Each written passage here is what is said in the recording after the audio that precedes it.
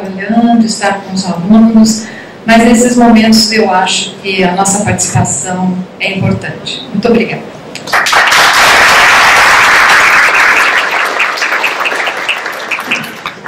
Gostaria imensamente de agradecer a sua participação, que nos trouxe essa visão global que desejávamos, de, dentro do contexto de genética, localizarmos algumas doenças que hoje, por terem tratamento, elas ficam muito visíveis, mas que o próprio diagnóstico e o sentido de tudo só cabe dentro de uma abordagem global, e nós só podemos caminhar se de fato a gente tiver, em termos de formação, preparação, formação geral e serviços direcionados para detectar.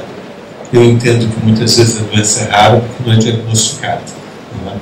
Por falta de competências e capacidades, tanto humanas quanto físicas, para tudo isso. Gostaria de passar o certificado e nós teremos, depois da próxima mesa, a discussão geral da manhã, para a qual a senhora será chamada. Obrigada.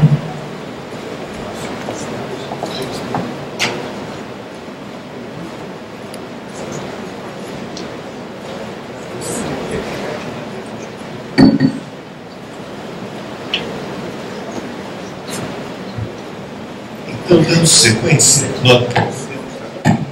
sequência, nós iniciamos agora a primeira mesa, que é o papel da formação de redes em estudos das doenças raras, para a qual eu convidaria a doutora Úrsula Matos, que é doutora em genética e biologia molecular, poderia vir para participar. Depois, a doutora Vera Lúcia Gil da Silva Lopes, que é médica geneticista, com residência em genética médica, livre-docente, é atual professora titular do Departamento de Genética Médica da Faculdade de Ciências Médicas da Unicamp e que coordena o projeto Crânio Face Brasil. Gostaria de pedir que a professora Vera também venha. Já está aqui, muito bom. Só vou pedir que fiquem bem na ponta para não atrapalhar a projeção. Então fica do lado de cá. E gostaria de convidar também a doutora Clarice Alegre Petramalli, que é diretora da Conitec, coordenadora da Conitec, Comissão Nacional de Incorporação de Novas Tecnologias do Ministério da Saúde, que nos falará sobre perspectivas das elaborações dos PCDTs em incorporação de medicamentos. Só ficar na frente da projeção. No final da mesa, nós teremos o debate. E, portanto, eu pedi que a professora Paula ficasse, Antônio, não é? Porque o debate será único. E gostaria de nós começarmos com a apresentação dos horizontes terapêuticos que a doutora Úrsula Matos irá fazer.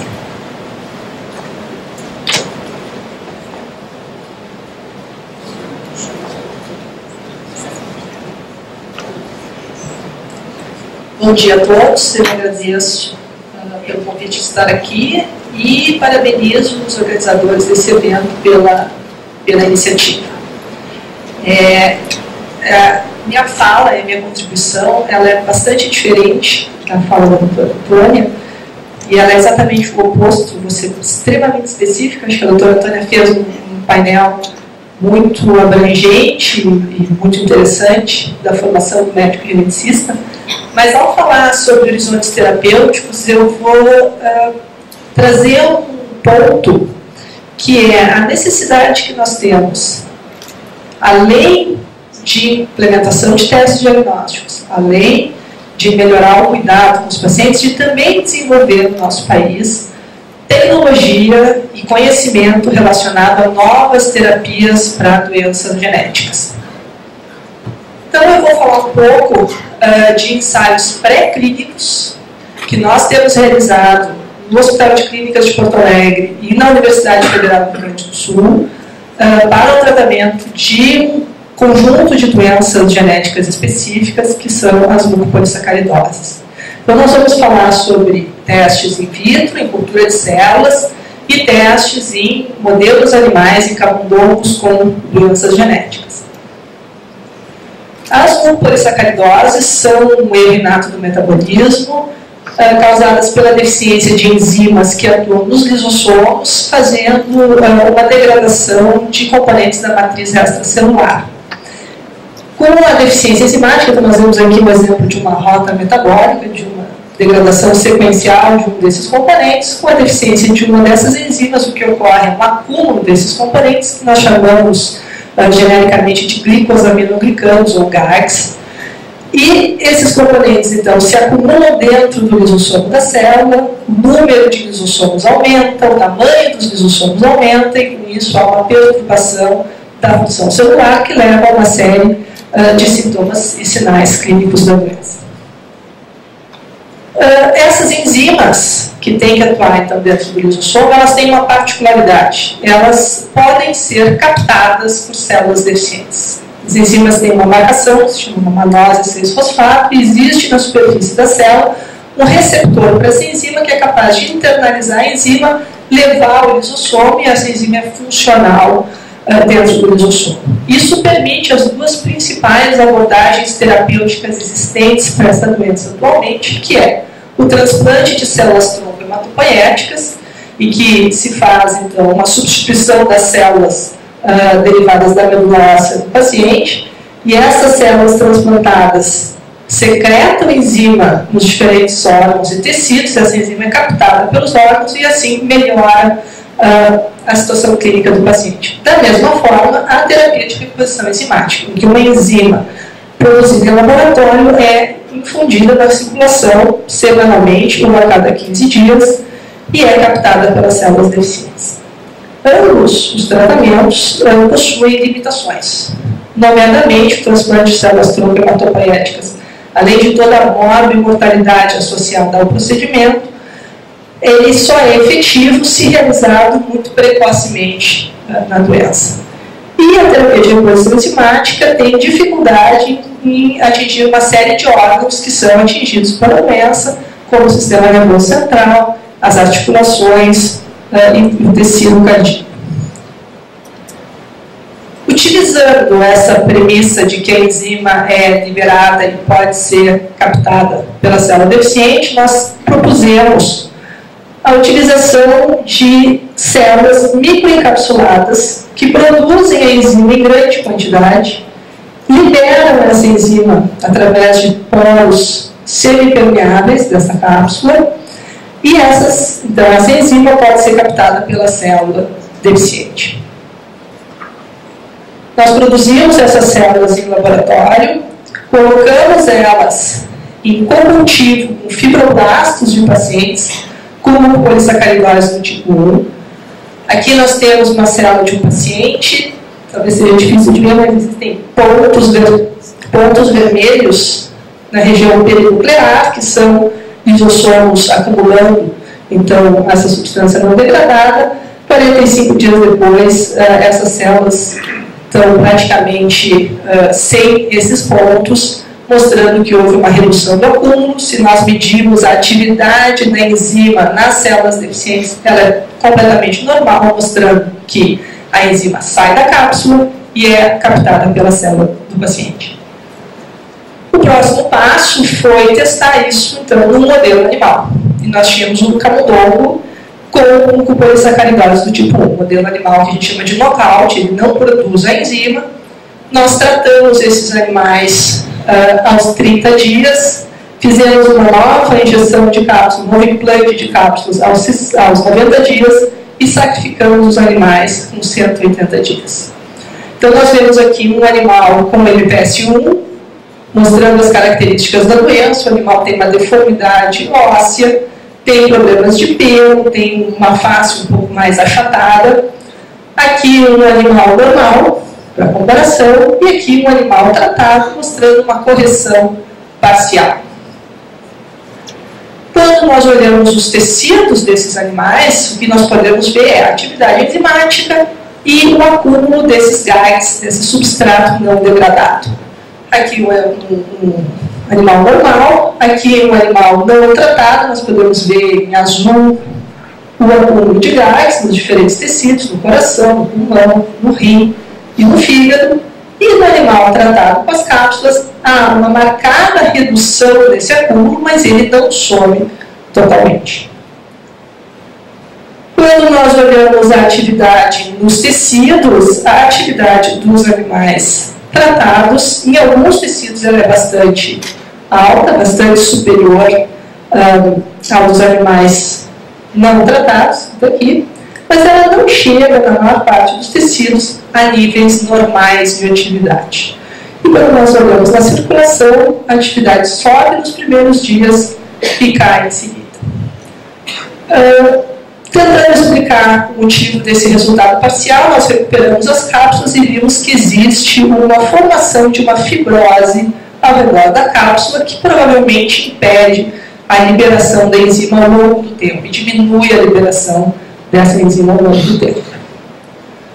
O que nós fizemos a partir daí foi modificações no biomaterial, então usando um outro biomaterial para fazer as cápsulas e o uso combinado com um anti-inflamatório. Então, no mesmo momento que nós encapsulamos as células, colocamos aqui, por exemplo, dexametasona e observamos a liberação da dexametasona, impedindo a formação dessa fibrose. Mostramos que isso melhora, de fato, nos camundongos. Aqui é um estudo com prednisolona, outro anti-inflamatório. Aqui, sem a prednisolona, aquela capa de fibrose, e aqui uma fibrose bem menor e uma atividade enzimática maior nos tecidos.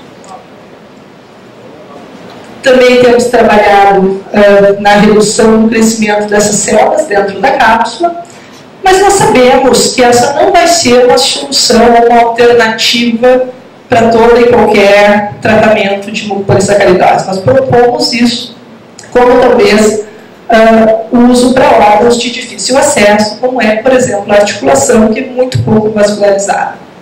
E nesse sentido nós temos um projeto em colaboração com o Núcleo de Terapia Celular e Molecular da USP, com a professora Maria Cleide Sobraiar, que tem uma incubadora, que é a no Céu, que desenvolveu, então, uma cápsula, um polímero, modificou um polímero biomaterial para encapsulação de células. Nós estamos, então, propondo um ensaio clínico em pacientes com injeção intra-articular desse material desenvolvido pela Nucel. E atualmente finalizamos, então, um ensaio de segurança em ovelhas, que não é o modelo da doença, mas que tem servido como um modelo para a gente ver questões de compatibilidade desse material. Eu ressaltei que os nossos resultados não são os melhores, ou que eles são parciais. E eu trago esse artigo para a gente, porque tudo depende de como se vê. Esse é um artigo publicado por um grupo italiano, da mesma doença, e o título é: mioblastos encapsulados modificados podem curar a síndrome de Hammer. Experimentos pré-clínicos no modelo animal. Os dados deles são muito parecidos com os nossos. Mas 2 de 12 animais reduzem os gases, normalizam os gases. 2 de 12 é suficiente para eles acharem que podem curar. Na nossa opinião, isso não é cura. Mas a gente tem que estar atento para isso, porque algumas pessoas são muito animadas. Ao mesmo tempo, nós viemos trabalhando com uma outra tecnologia que se chama edição genômica. A edição genômica é um procedimento de se corrigir especificamente uma mutação de ponto no DNA de uma célula utilizando um sistema que se chama CRISPR-Cas9, que é um sistema derivado de bactérias, e ela corrige especificamente um ponto, substituindo uma base no DNA. Esse sistema foi descoberto em 2007 em bactérias, como um sistema imune de bactérias, e em 2013 ele foi proposto sua utilização para edição genômica, ou seja, para modificação genética de células.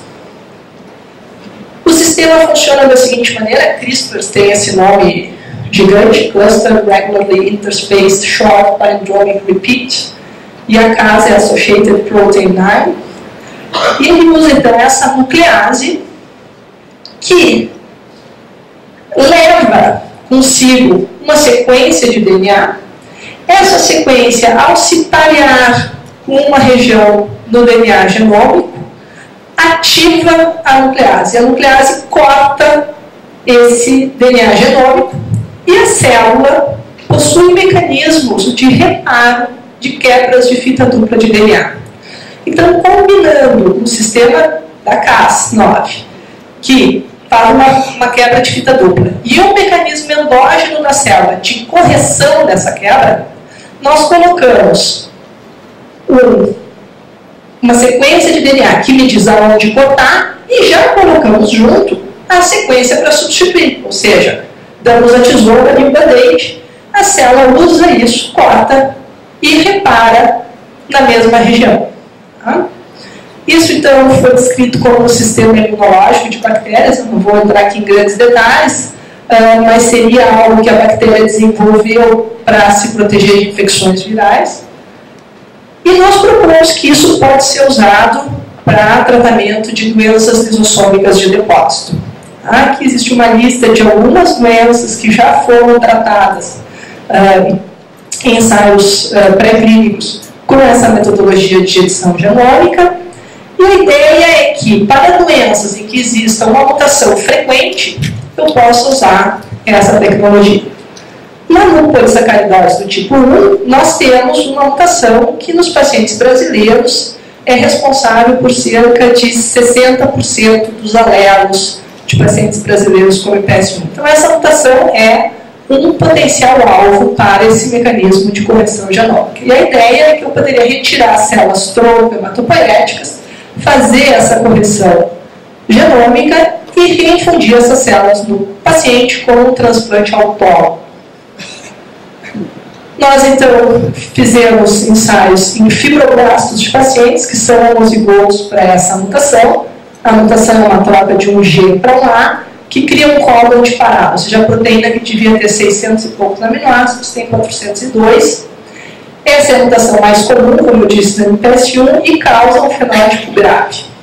Então, aqui é a região que nós damos para a célula corrigir essa alteração. Tem um G aqui nessa posição.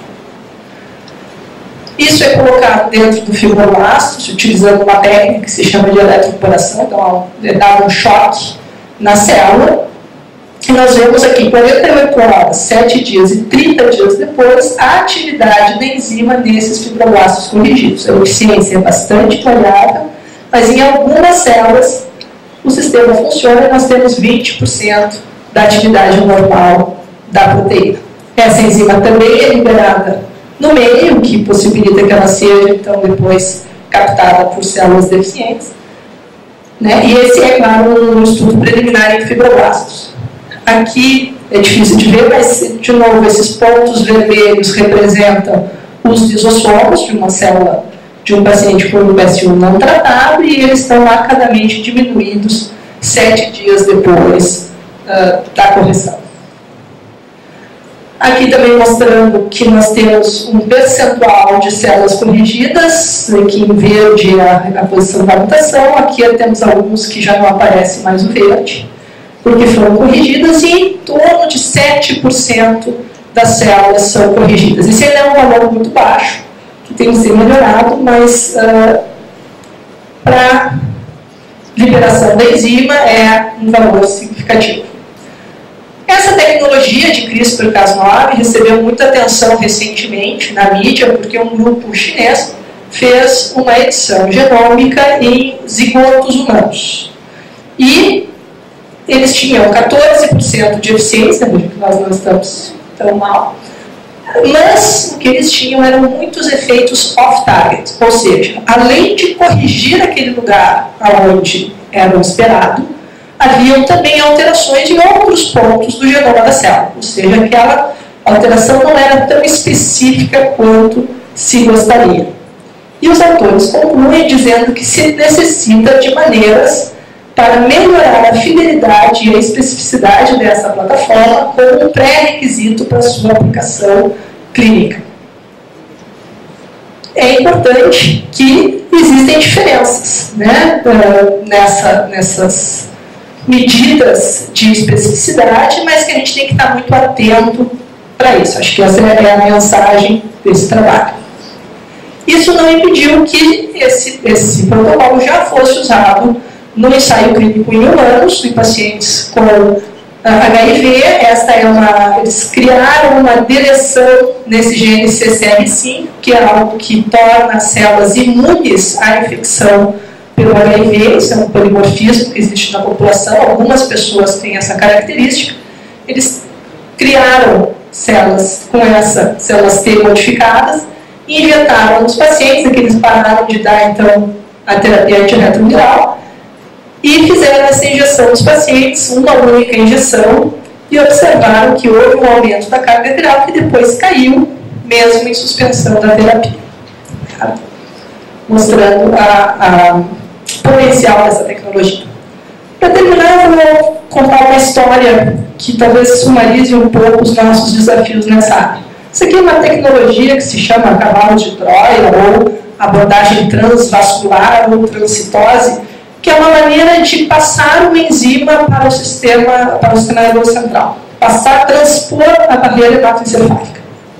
Então, o que se propõe é que se fusione a proteína de interesse a um receptor, como, por exemplo, o receptor de transferrina ou o receptor de insulina, que já normalmente faz esse transporte. Então, a célula endotelial normalmente pega a insulina desse lado da barreira, passa por dentro da célula a insulina e libera do outro lado.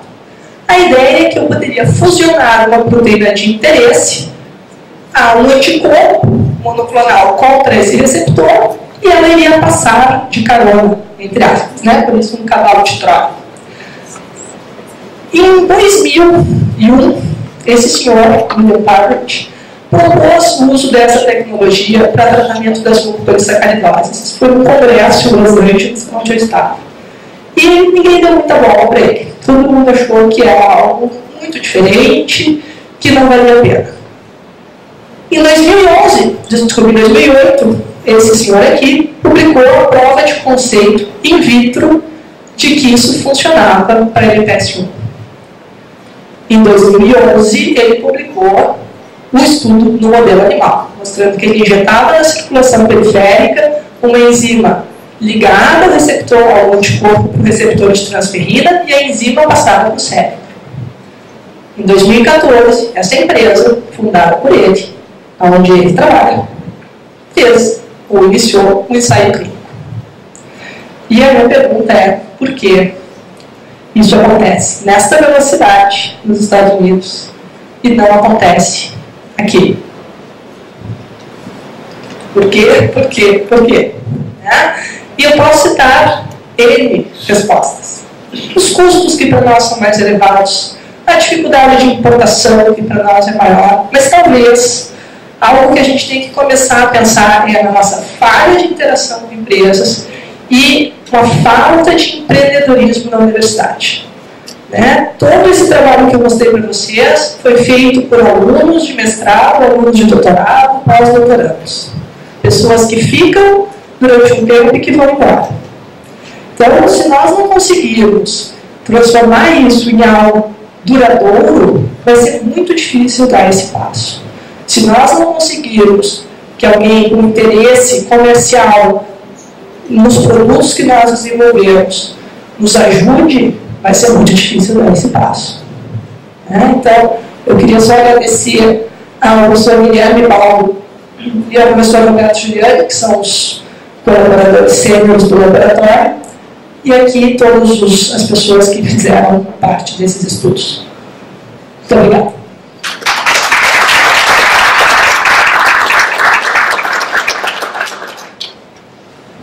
Gostaria de agradecer a sua participação e eu vou fazer no sentido reverso a sua apresentação, que foi muito breve no início.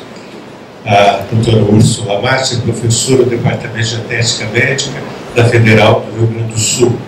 é chefe do Centro de Pesquisa Experimental do Hospital das Clínicas de Porto Alegre. Em trabalho, como ela brilhantemente apresentou, com o diagnóstico molecular de doenças genéticas e terapia gênica para doenças lisossômicas de depósito.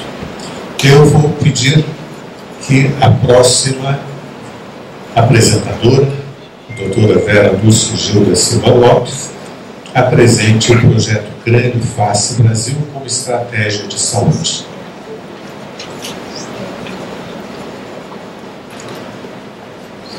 E no início da discussão, eu certamente tentarei alinhavar a razão de ter aparentemente discursos tão diversos.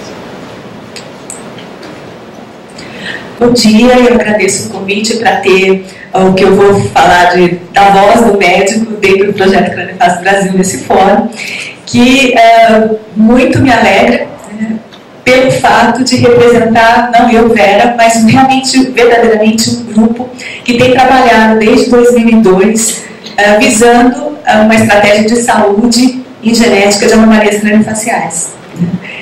Apresentando o projeto, ele é um grupo que, embora idealizado por mim na Unicamp, ele já nasceu multiprofissional e interinstitucional. Desde o começo tivemos profissionais de diversas regiões do Brasil contribuindo na tentativa de oferecer propostas para a melhoria da atenção à saúde de portadores de anomalias craniofaciais.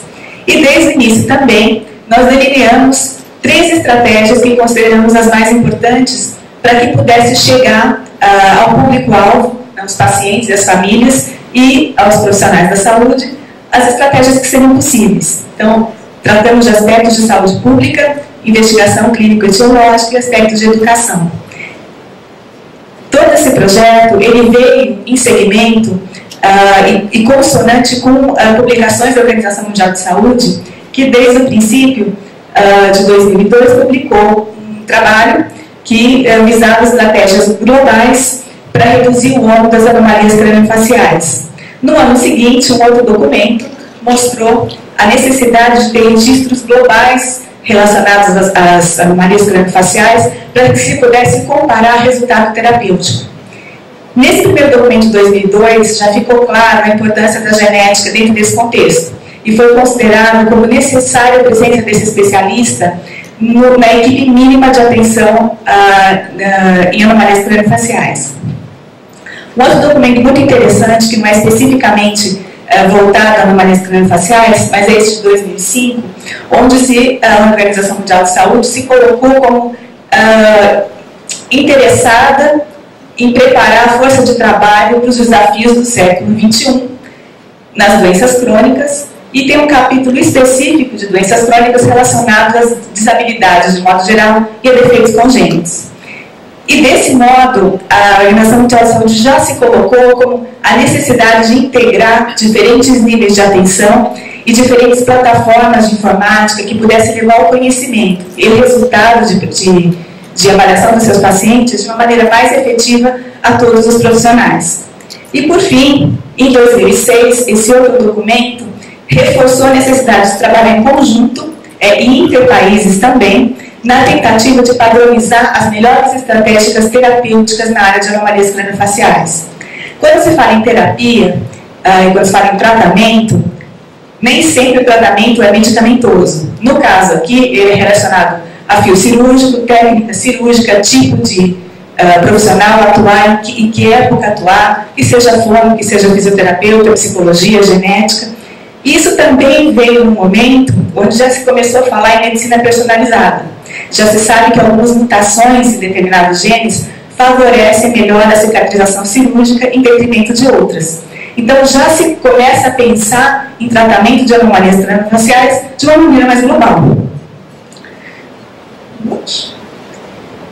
O que são, então, essas anomalias craniofaciais? É um pool de doenças raras. Então, se elas também são consideradas prevalentes como grupo, nós temos um montão delas de diferentes etiologias dentro do mesmo grupo.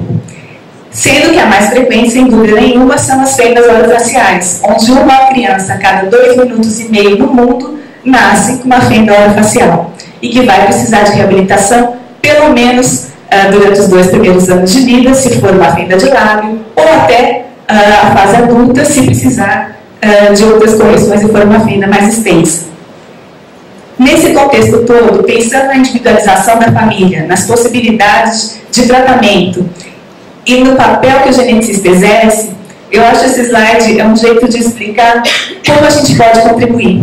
Certamente fica claro que a gente pode contribuir para o diagnóstico, para a família e também para o aconselhamento genético. Também é um profissional que pode atuar de uma maneira mais clara de como trazer essa tecnologia para diagnóstico e como isso pode influenciar na terapêutica a ser aplicada.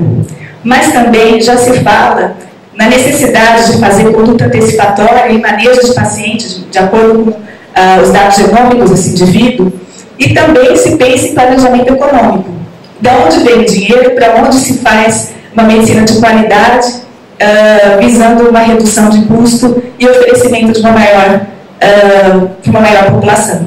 Então, a individualização e a genética, ela tem que pensar em tudo isso como em outras áreas. Só que aqui a gente tem uma particularidade. Cada vez a genética avança, a tecnologia avança, e muitas vezes a tecnologia antiga já não é utilizada.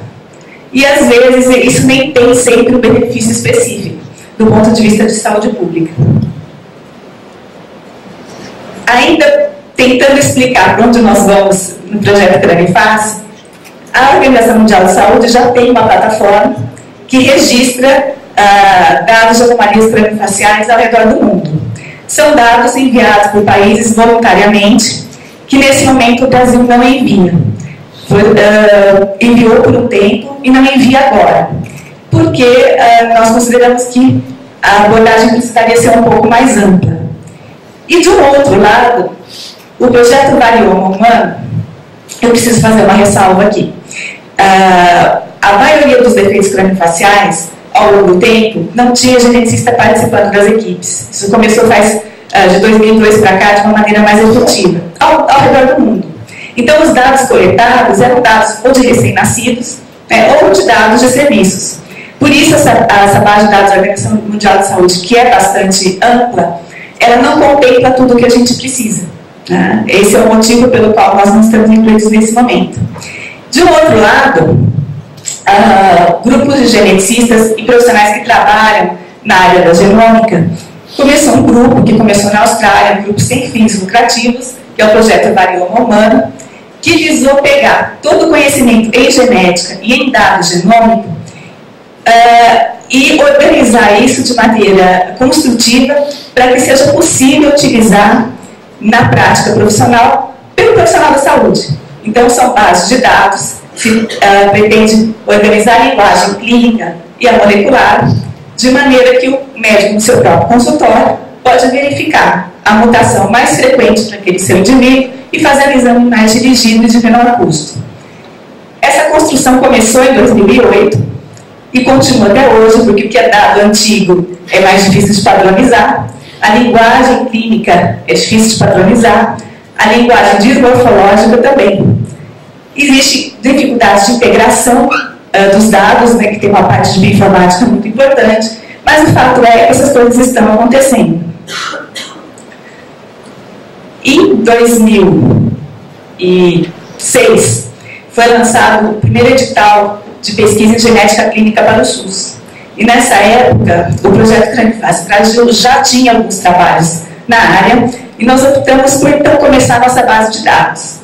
8 grupos, 8 geneticistas de 8 instituições diferentes, sentaram numa mesa, né, aqui reunidos, e padronizamos uma ficha, de acordo com as recomendações da Organização Mundial de Saúde, para que o atendimento nesses 8 centros fossem iguais, exatamente da mesma maneira, todos os pacientes. Isso permitiria que a gente pudesse comparar dados e buscar estratégias comuns para tratamento e para diagnóstico. Essa base de dados que nós criamos de fendas orofaciais, porque era a mais frequente das doenças, foi referida como modelo pelo projeto Varioma Humano em 2012, quando ela já estava implantada. Depois nós publicamos o nosso método, que é diferente do resto do mundo, porque ela é centrada na avaliação genética, de modo que os dados que nós coletamos, clínicos dos pacientes e os pacientes seguidos nessa plataforma, permite que o diagnóstico seja reavaliado. E, por fim, nós criamos uma plataforma que foi um PPSUS, né, que é um financiamento público também, para produzir uma plataforma que pudesse integrar os dados de todos os serviços. Cada serviço tem acesso aos seus dados, mas também podemos comparar entre diferentes instituições os dados que são registrados.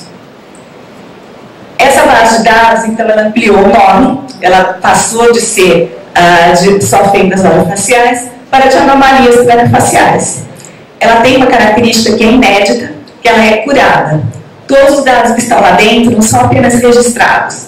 Ela é validada por uma enfermeira e depois codificada por geneticista. Ela é baseada numa avaliação genético-clínica e também são inseridos os dados genéticos por todo o sigilo e por toda a proteção de prontuário médico e eletrônico. Ela também permite uma coisa que as outras bases não têm, que ela permite, cada consulta, você registre os dados do seu paciente numa nova plataforma e que você consiga verificar de maneira longitudinal o que acontece, que a gente chama de história natural daquele indivíduo e dos indivíduos que têm exatamente a mesma doença. Porque ter, por exemplo, uma fenda orofacial não são todas iguais. Nós temos ali diferentes doenças raras com essa manifestação de sinal clínico.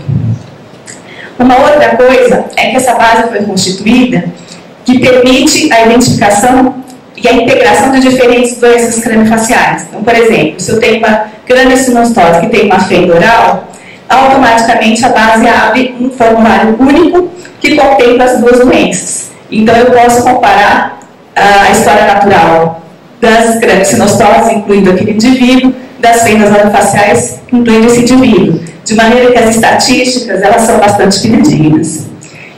E, por fim, ela já foi pensada e estruturada dentro de um PPSUS, visando um dia ser implantada na rotina de saúde. Então, ela tem dados demográficos, a gente usa a Carteira Nacional de Saúde, tudo conforme é recomendado, de acordo com as regras de constituição de base de dados da OMS e do Ministério da Saúde, para que a gente também pudesse determinar fatores de risco que podem ser regionais ou não e tomar ações de saúde que são pertinentes a cada região, ou em várias delas ao mesmo tempo. Então, esse aqui é o desenho, como eu já falei para vocês. Os dados são todos coletados por profissionais treinados, não são só mais geneticistas, só esses 8, na verdade são profissionais da saúde treinados por nós para poder operar essa base. A única parte fechada para o geneticista é o exame físico e o aconselhamento genético. Esses dados são remetidos para a central, que é lá na Unicamp, que tem um servidor dedicado para isso, e tem também um backup de segurança.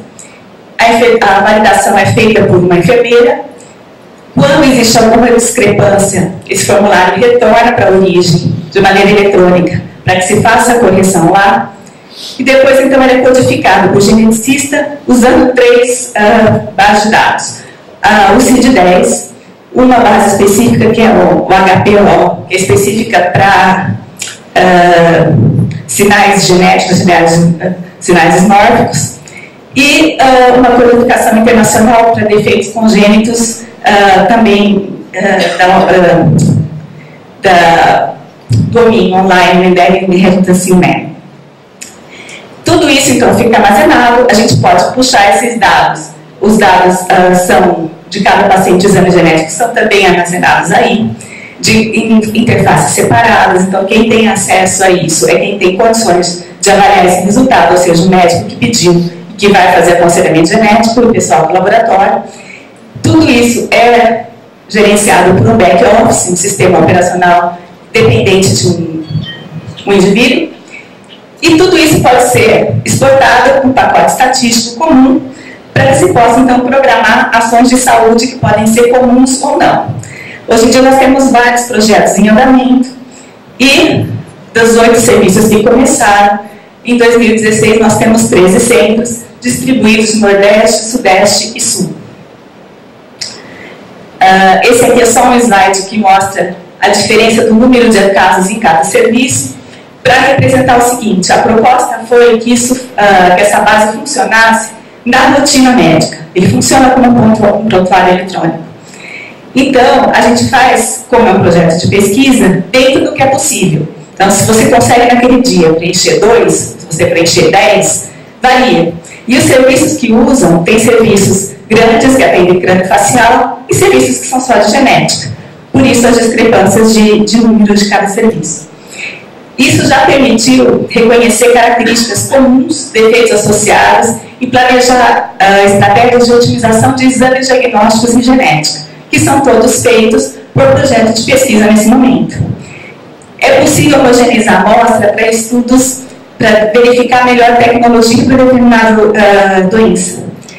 Otimizar os recursos para investigação, visto que projetos diferentes são coordenados por diferentes centros, e análise para definição de estratégias em saúde que podem envolver aconselhamento genético, condutas antecipatórias e o aconselhamento genético específico. Um outro exemplo que vale a pena citar é a questão da custo-efetividade. A síndrome da deleção do 22, também chamada de síndrome de George e síndrome velocardiofacial, é uma condição que faz interface com a cardiologia infantil, visto que ela é representada por um contingente grande de cardiopatias congênitas, com anomalias de palato, de fenda ou não, imunodeficiências primárias e atraso de desenvolvimento, dentre mais de 180 sinais clínicos que dificultam a suspeição diagnóstica no indivíduo com essa sintomatologia. Ela é considerada uma doença rara, existem diferentes métodos laboratoriais para a detecção, cada um com as suas vantagens e com as suas limitações. O fato de vir um teste negativo não quer dizer que o paciente não tenha essa condição em algumas situações. Por conta dessa base de dados, nós examinamos 190 pacientes, mais ou menos, e publicamos um artigo definindo critérios que poderiam ajudar a fazer a suspeita clínica e proceder à investigação laboratorial de uma maneira mais efetiva. São critérios complicados, como vocês podem ver, são diferentes colunas, né, colunas de indicação absoluta e aquelas que você precisa somar o número de pontos. E também dependente da idade do paciente. Vamos melhorar isso. Nós utilizamos a plataforma do CranFlow, esse aqui é a carinha do CranFlow, então os registros são individualizados, tem até mostra aqui, olha, nós temos a possibilidade de interface com os registros de odontologia, cirurgia e planejamento ortodôntico, mais para frente. Ao inserir os dados desse paciente, ele automaticamente soma e diz se esse paciente teria ou não indicação de fazer o exame. Como esses critérios estão em validação, optou-se, obviamente, por testar todos os indivíduos e buscar a melhor estratégia laboratorial para que isso seja feito. A possibilidade da base de dados também permitiu que nós possamos participar de consórcios internacionais que permitiram a identificação de genes de doenças que antes não tinham diagnóstico efetivo e permitiu o aconselhamento genético e também a expansão do conhecimento científico. Nós também temos uma preocupação na educação, como eu já mencionei. Fizemos um estudo na região de Campinas, que foi esse aqui, que mostrou que a criança, quando nasce com uma fenda oral, ela é muito bem orientada na maternidade. Só que ela recebe alta e tem muita dificuldade no acompanhamento na atenção básica. E a cirurgia dela, de correção da fenda, atrasava porque ela não tinha peso suficiente. Isso nos levou a conduzir, então, dentro desse grupo, a um estudo nacional que mostrou que o primeiro contato com o centro de especialidade é em torno de 6 meses e meio. Então, deu tempo de perder muito peso e causar uma dificuldade no tratamento cirúrgico. Lembrando que a OMS considera que as fendas orais são tratáveis, curáveis, desde que seja tudo feito na época apropriada. As correções cirúrgicas, a correção ortodôntica, a correção fonoaudiológica e o acompanhamento psicológico. Hoje em dia já se sabe também que existe um risco maior de suicídio e de câncer por acompanhamento longitudinal, que é uma das propostas que nós temos nesse projeto também, de acompanhar o que acontece na população brasileira, identificação de fator de risco. Esses dados nos levaram a publicar um artigo sugerindo a melhorias na política de saúde e pesquisa na área de alimentação e de diagnóstico das fendas orais no período neonatal. Também investigamos o que os profissionais da atenção básica, especificamente nos programas de saúde da família, e alunos do último ano de diversos cursos que poderiam manejar pacientes com fendas orais e outras anomalias craniofaciais. E conseguimos criar um rol de necessidades de educação específica para isso. E formamos um curso de capacitação como alimentar o bebê com fenda, que inclui noções de genética, noções de aconselhamento genético, de tratamento, entre outras coisas. Esse curso já foi ministrado várias vezes em eventos acadêmicos e congressos, e ele está à disposição sempre que nós somos contatados. Publicamos uma série de materiais todos online, né, como aspectos odontológicos, manejo da criança com fenda oral, manejo para deleção do 22, manual de deleção do 22, já estamos confeccionando manuais específicos para pais nessas condições, de modo que a gente vê que ao longo desses todos os anos de duração desse projeto, a gente realmente conseguiu fazer um trabalho consistente, aumentando a formação de profissionais de saúde que trabalham diretamente ou no laboratório, ou no projeto, ou que teve acesso ao resultado desse projeto na atenção do seu paciente, na equipe de trabalho, ou é uma reflexão da incorporação da tecnologia de diagnóstica na rotina assistencial. Nós conseguimos otimizar o diagnóstico laboratorial e promover o desenvolvimento científico. Evidentemente, nós temos dificuldades, especialmente por atuar como um grupo de pesquisa. Chega um momento que trazer uma base curada com resultados eficientes exige recurso humano fixo e qualificado. Esse é um problema que nós temos que lidar diariamente. Nós não temos isso. Nós dependemos de verba de pesquisa para funcionar.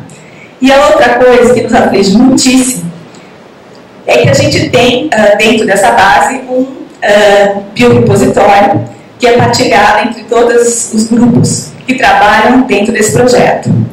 Só que nós fizemos um acordo, e é um pensamento, não é só um acordo, assim, é uma estratégia mesmo, de que a partir do momento que o indivíduo colhe o material, ele estaria disponível para qualquer trabalho que pudesse visar o diagnóstico desse indivíduo.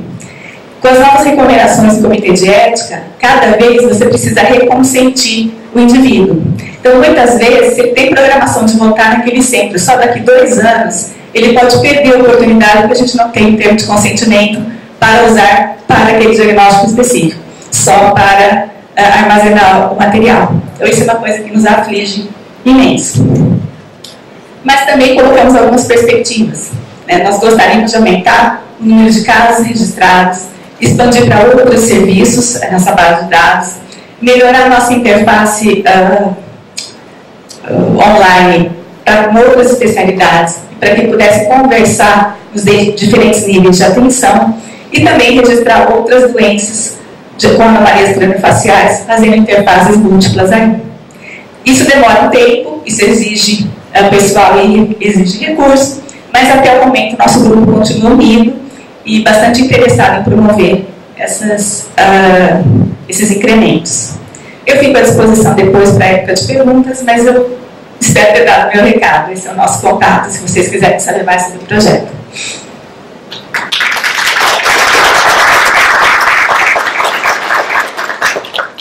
Eu agradeço a sua participação, que apresentou com entusiasmo o seu projeto. E peço que a doutora Larissa Alegre Petramari nos fale sobre as perspectivas das elaborações dos PCDPs e incorporação de medicamentos. É uma grande alegria tê-la conosco, já que minha colega de tempos de faculdade e que nos últimos tempos tem tido a alegria de participar consigo da projeto. Obrigada a todos, bom dia. Eu não trouxe uma apresentação justamente porque tenho falado bastante sobre esse assunto dos protocolos, tem sido o dia a dia nosso na Conitec, e portanto gostaria de, nesse pequeno tempo que temos, fazer uma abordagem mais abrangente para que a gente possa realmente discutir assuntos que possam levar a soluções. Fantástica a apresentação das colegas, que uma parte já conhecia, a Vera não, né? Mostrando como uma tecnologia simples, né? Como alimentar um bebê com fenda pode mudar o destino dele, pode conseguir consertar, né, de uma forma de cura uma anomalia congênita. Então são coisas, são oportunidades que a gente vê em cada um dos momentos, né? Então eu queria começar dizendo como é que uma pessoa, uma infectologista da década de 70, né, como que nós vimos a medicina mudar de uma hora para outra, como nós passamos a... Nós tínhamos uma alta mortalidade infantil, como infectologista a gente atendia crianças, basicamente, a gente era um tipo de pediatra, né? Como a gente viu que a mortalidade infantil enterrava, né, punha para baixo da terra, para baixo do conhecimento, todas essas doenças de origem genética que morriam com o diagnóstico ou de pneumonia ou de doença cardíaca e pronto. E não se estudava nada e não se ia à frente desenvolvendo conhecimento e coisas assim.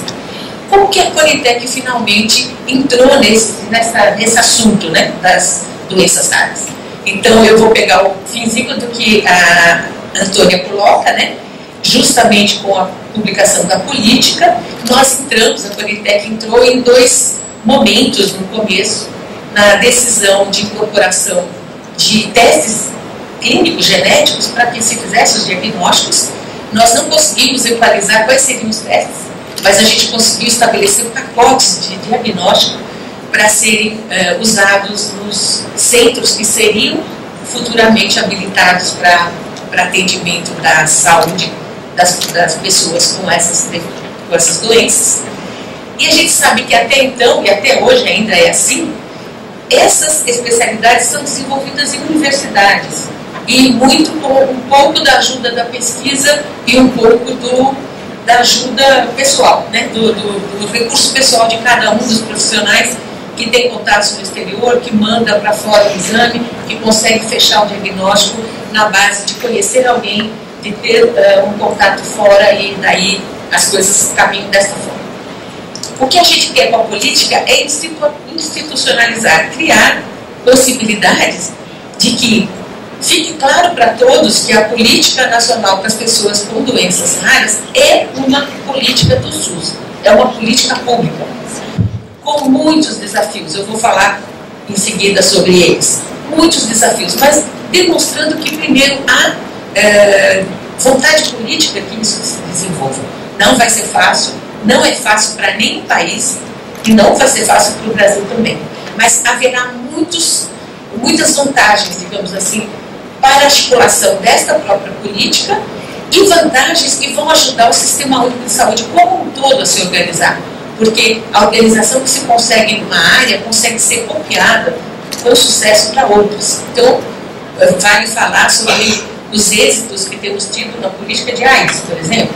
Esse tipo de sucesso, sermos capazes de articular o programa nacional com essas características de desafio, ajudam a que outras áreas também consigam se organizar e a gente tenha melhor qualidade no serviço de saúde público brasileiro, uma melhor articulação, melhor gestão, e que a gente também consiga atravessar ou romper as barreiras que nós temos para tratamento, para diagnóstico, para pesquisa. Então, vários serão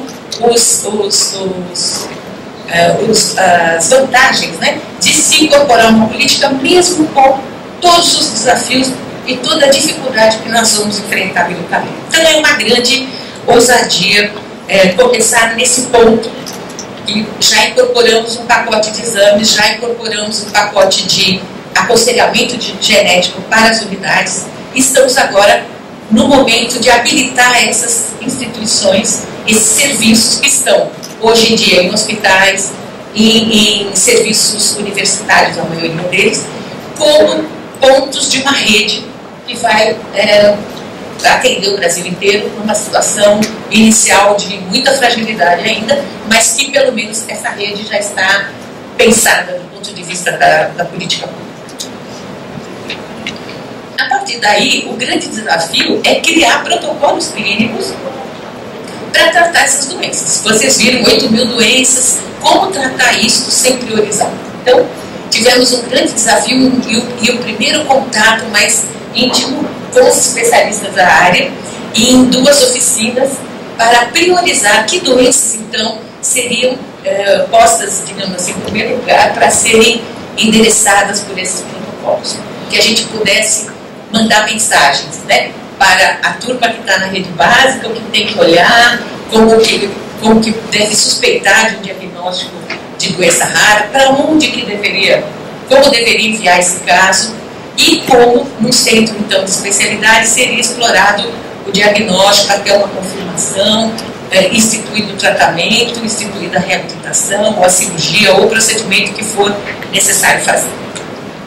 É uma grande ousadia, porque país nenhum ainda fez esse tipo de coisa. Então, a partir de 2015, 2014, final de 14 para 15, o NICE, que é um organismo que trabalha mais ou menos como no padrão da Conitec, né, no sentido de avaliar tecnologias custo-efetivas, eficientes e seguras para incluir no programa público, né, que agora não é mais pesquisa, seria mesmo uma política instituída, né, um programa instituído de tratamento, nem eles tinham ousado esse tipo de coisa. Então, recentemente, eles fizeram os 2 primeiros protocolos para doenças raras, reconhecendo, em primeiro lugar, a falta de evidências que é avassaladora. Os estudos com medicamentos para doenças raras, eles são muito, digamos, precários. Se aprova muito rapidamente, se faz linhas de rapidez no sentido de ajudar a empresa a colocar mais rápido o produto no mercado e, teoricamente, ajudar os pacientes a ter acesso mais rápido a uma tecnologia, porém, as comprovações de eficácia, segurança, longo prazo e desdobramentos dessa tecnologia são desconhecidos. E, portanto, o protocolo ainda tem que ter características de uma pesquisa de fase 4, digamos assim. Uma pesquisa em que os pacientes seriam cadastrados numa base, como mais ou menos a Vera nos coloca, e a gente vai colocando os desfechos, vai acompanhando essa evolução desse paciente que está sendo submetido a esse novo tratamento, e com isso a gente consegue dar, ao mesmo tempo, segurança para um tratamento que é tão inovador que ainda não tem bons resultados de pesquisa à disposição, e podemos então criar expertise para ver que grupos dentro daquela doença terão melhor benefício e quais não devem ser tratados com essa tecnologia. Porque cada uma dessas doenças, né, que parece uma doença única, também não é. Dentro de uma doença catalogada como MPS 1, ou 2, ou 3, existem diferentes tipos de mutações genéticas que podem fazer com que os casos sejam diferentes. E a gente esteja frente a crianças que não são exatamente, que não têm exatamente o mesmo defeito genético. Tem uma parte dele, é comum, mas não todas as alterações são assim. Então é o único jeito da gente evoluir na linha dos protocolos. A nossa priorização aconteceu, a cooperação com os especialistas foi maravilhosa. Foi uma das coisas que durante a nossos 5 anos de Conitec mais me impressionou, de como esse grupo de especialidade é abnegado e é realmente voltado à pesquisa, é voltado ao progresso, está aberto a descobrir novos caminhos, porque sente muito perto a dor da família, a dor da pessoa com essa condição. Após isso, né, tudo que vocês quiserem consultar, no site da Conitec nós temos todo esse processo de priorização, é fácil de achar e vocês poderão acompanhar passo a passo. Mas eu não vou me dedicar tanto a isso. Nós fizemos priorizamos 48 clusters de doenças, vou chamar assim, porque existem mais de uma doença num grupo, né? Como a Antônia falou, só na parte da deficiência intelectual existem muitas doenças embutidas ali, e a gente começou a trabalhar os protocolos. Os próprios grupos se ofereceram voluntariamente, sem pagamento, diga-se, para nos ajudar a construir os textos, desses protocolos. Os primeiros 12 incluíram a maioria transtornos e situações que não necessitavam um tratamento, digamos, medicamentoso alvo, vou chamar assim, e apenas uma ou duas doenças, talvez uma delas, que é a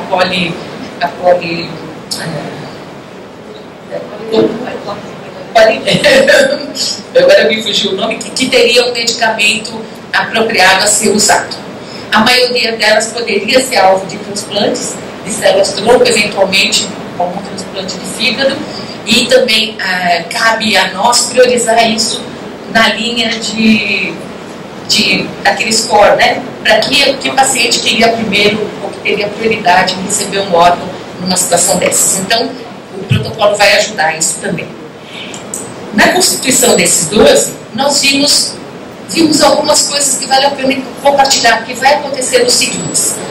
O primeiro deles é que alguns remédios e suplementos que são simples na base tecnológica, são coisas simples que poderiam ser produzidas, como fórmulas com biotina numa quantidade maior, fórmulas com certas vitaminas e minerais e coisas do tipo, que são de tecnologia farmacêutica simples, elas não existem no mercado e não há quem tenha interesse em produzi-las, seja laboratórios nacionais ou seja outros multinacionais. Então, este é uma falha que a gente precisa corrigir. A gente precisa ter desenvolvimento de produtos simples para o uso das doenças raras. Por quê?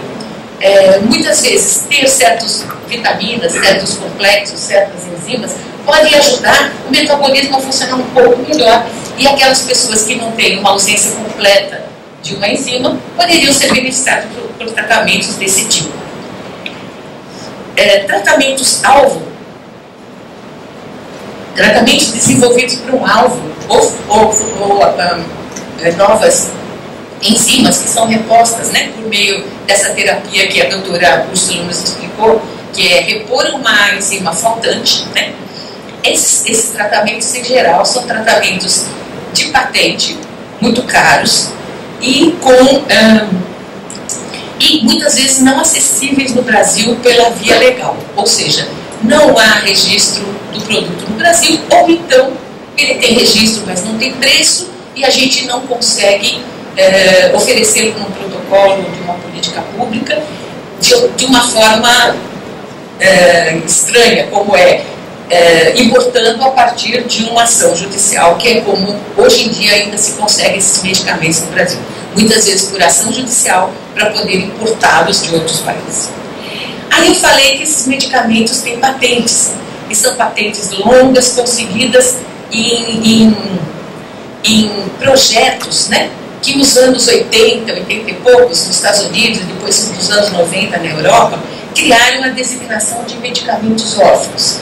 Então, essa designação de medicamentos órfãos foi uma estratégia para desenvolvimento de medicamentos, justamente no auge de uma política, do projeto Genoma, que dizia que tudo era possível ser identificado, a gente ia conseguir identificar os locos que estavam errados, e a gente ia desenvolver enzimas ou produtos diretamente ligados àquele alvo, e, portanto, iríamos curar as doenças ou ter tratamentos para doenças órfãs. Então, essa designação de medicamento órfão, ele acontece já no momento precoce, durante o desenvolvimento clínico da molécula, né, de uma nova substância, e que a empresa vai ao FDA ou vai à agência europeia e pede essa designação.